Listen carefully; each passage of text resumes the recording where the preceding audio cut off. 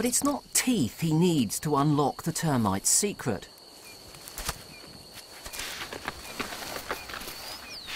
If you look at its front feet, you can see it's got these two huge claws on each one of them, and they can break into just about any substrate.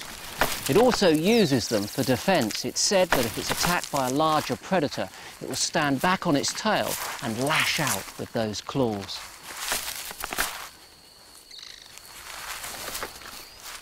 He uses his tongue, which is over 50 centimetres long, flicking it in and out at around 150 times a minute.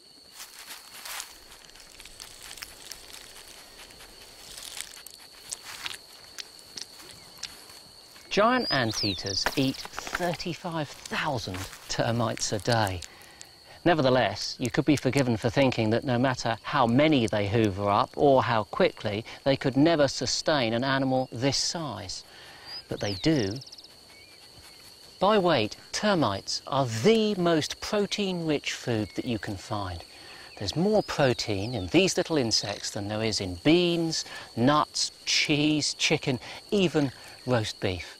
And what's interesting is that termites occur in ecosystems all over the world, and wherever they do, there are creatures like this that have evolved to feed exclusively on termites.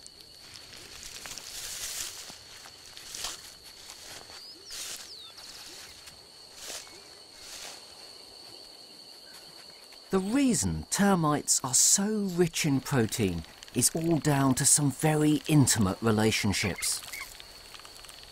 The first is with a fungus.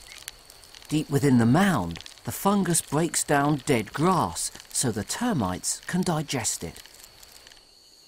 Not much else could eke a living out of this stuff.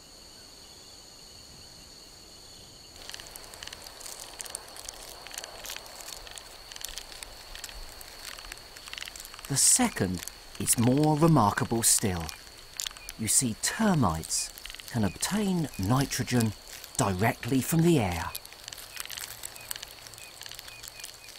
And they achieve this through another symbiotic relationship, an even more intimate one. Because living inside their digestive systems are amazing nitrogen-trapping bacteria. And it's this that gives termites their special powers. So using the nitrogen they get from that bacteria, the nutrients they get from the fungus, they're able to turn this dead woody material into a productive food source. This stuff, which is so low in nitrogen, so low in protein, they can turn into edible protein, and that's how they can form these vast colonies.